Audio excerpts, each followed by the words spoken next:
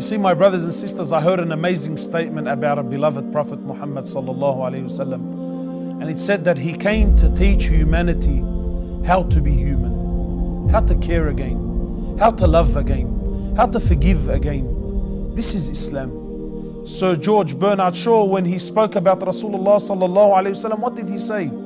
He said he's a savior for all of humanity. He said if Muhammad was to rule the modern world sallallahu alaihi wasallam, he would single-handedly solve all of its problems.